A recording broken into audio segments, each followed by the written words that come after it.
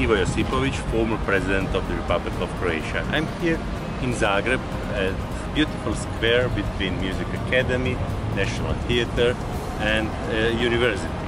I'm very proud for nomination of GOD Awards as a Dignitary Man of Europe. I'm very happy that my work is recognized even after my mandate. I will continue to do my best to help humanity during my life.